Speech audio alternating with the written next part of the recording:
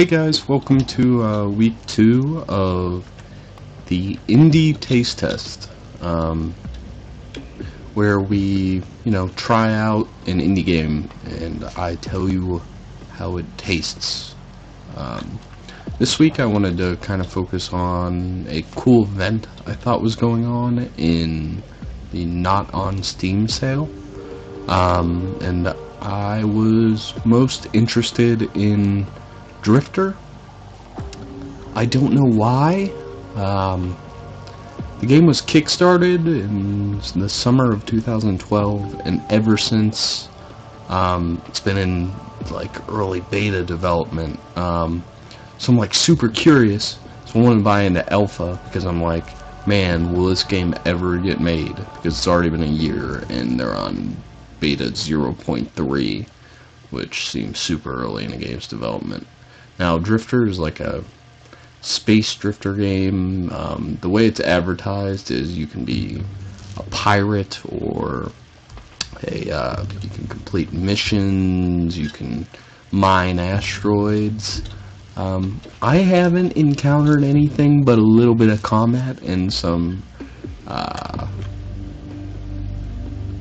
planets, I guess. Trying to figure out what's going on with this game. I have no idea. So I'm gonna try flying somewhere real quick. Game looks pretty good. I mean, overall. I'm trying to remember. Okay, hit Z to activate your slipstream, I guess, to travel super fast. But you can only do that so much because you need more ore to travel. But I'm still not sure why you travel. Maybe I just haven't encountered missions yet, but so far it just feels like a big open galaxy. Now, some of the stuff that's advertised is really cool, like, hey yo, you get tons of stuff in this galaxy because it's huge. Apparently it's massive. It's like its own solar system, and it's fully developed in that it's a solar system. But I don't even know if that's fully true yet. That may just be the ambition for the game. There's also no reverse thrusters on your ship, which really aggravates the crap out of me.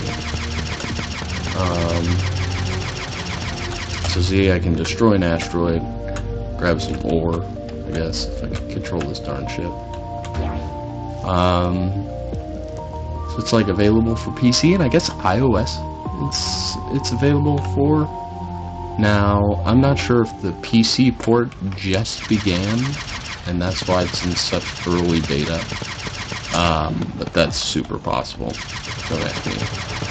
I don't know these things. What am I? An authority on this kind of stuff?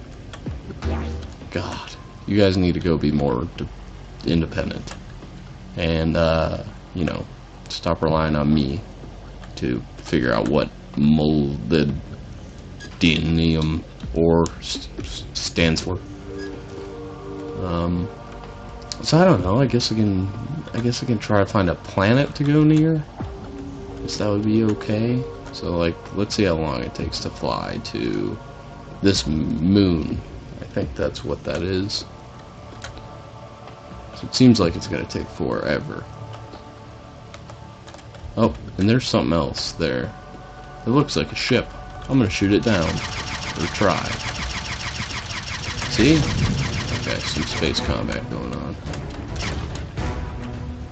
See, now, that's pretty cool. I kinda always wanted a good space combat game.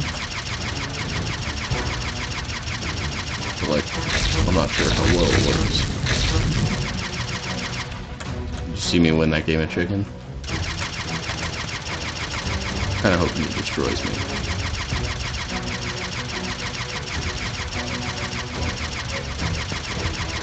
Kind of laying into them. Like some strong shields. And I'm dead. Oh, you see I ejected a little pod out there. So now I get to fly around in this pod. So if you click stuff, I guess it tells you how far you are from that stuff. But here's the thing, guys.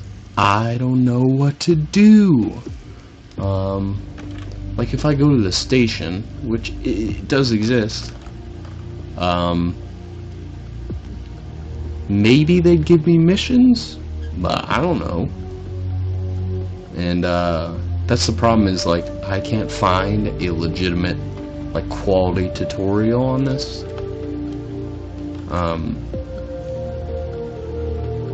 But man, it's super interesting. Like, I think there's tons of potential here.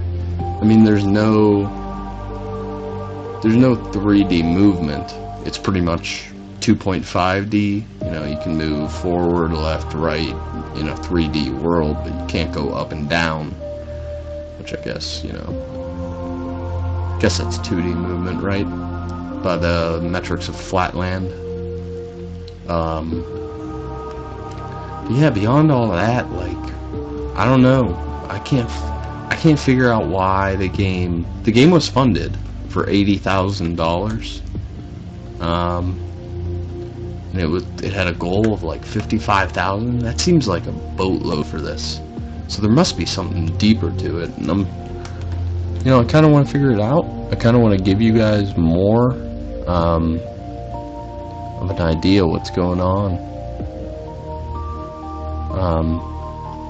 But this one super intrigued me, so figured I'd try it with you guys. It takes so long to get everywhere if you're not like using up your ore and stuff. As you can tell, I've been flying for a while and I'm nowhere near that station. Super pretty game. I think it's a game with an immense amount of potential, like if they give you good quality quests to do. But so far it just seems like it's a big open world that you kind of go and you mine and I've heard talks about shipbuilding and stuff like that, but none of it's in the game yet. Keep in mind, this game got funded a year ago. I don't know. I guess one person's working on it. So, you know, it's kind of forgivable, I suppose, when you think about it. As you can tell, I'm toggling through targets, and there's 2 ships around me. And they both look different. See, a shipbuilding element would be really cool. Like, potentially crafting some good ships, and that's stuff I would like to see. But apparently this is made in the spirit of some other games that I haven't played. I've never played this genre, like this kind of space drifter genre. But you know, it seems like it could potentially have value. I mean, out of all the games available, I picked this one up probably because it looked the most unique out of any of them. But so far, nothing. You know, just some space exploration, real simple stuff.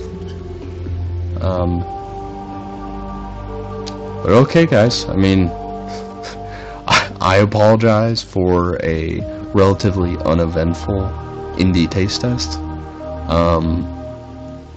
God, I just, you know, limited funds, and you pick something up randomly off of a sale, and you just give it a shot, and you see what happens sometimes. And I'm not sure what happened. Okay, so if I had to give it a rating, I would say it tastes undercooked.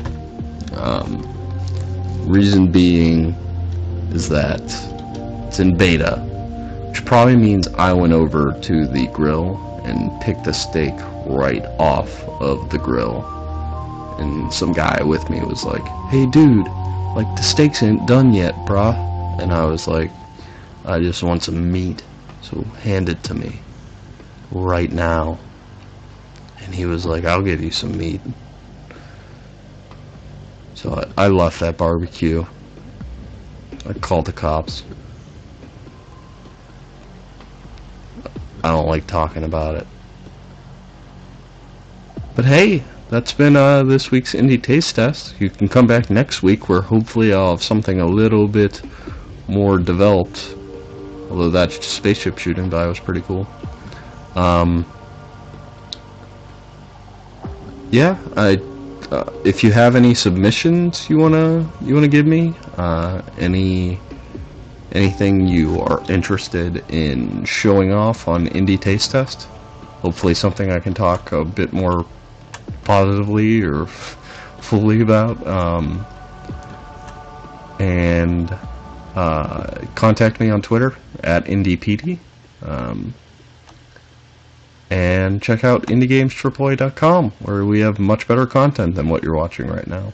So, go enjoy Joe's Let's Plays or his Let's Tries. Enjoy our podcast, please. And check back next week for a much more eventful Indie Taste Test. Thanks for watching, guys.